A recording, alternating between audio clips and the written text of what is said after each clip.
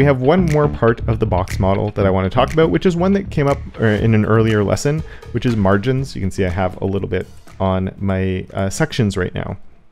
And to highlight how margins work, we're going to come back and add a background. I'm going to do a black on here with a color of white and hit save. And we can see there are my paragraphs. And right now the black is just on the content box. Margins are part of the box model, like we've been talking about.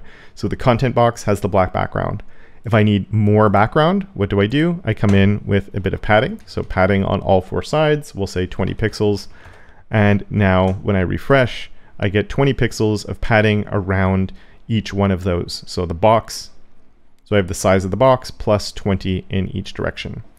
And then on top of that, we can have our border. So border, 10 pixels, dotted yellow.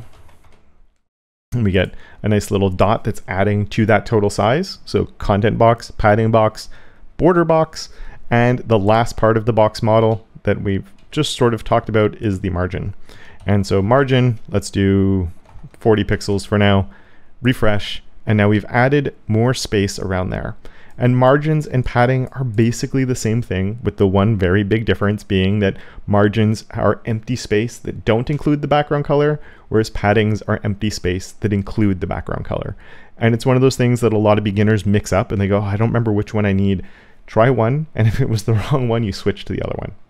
It doesn't take long, and as long as you remember both of them add empty space, you're good. And then eventually, because you're going to be doing this a lot and using both of these properties quite often, you're going to start remembering which one is which. But padding adds empty space with your background color, margin adds empty space without your background color. And it works, the shorthand, the longhand, everything with it works exactly the same way as padding. So I'm not going to deep dive it too much in this lesson, but let's just come here and say I did 100 pixels and say 100 pixels, 50 pixels, and 10 pixels.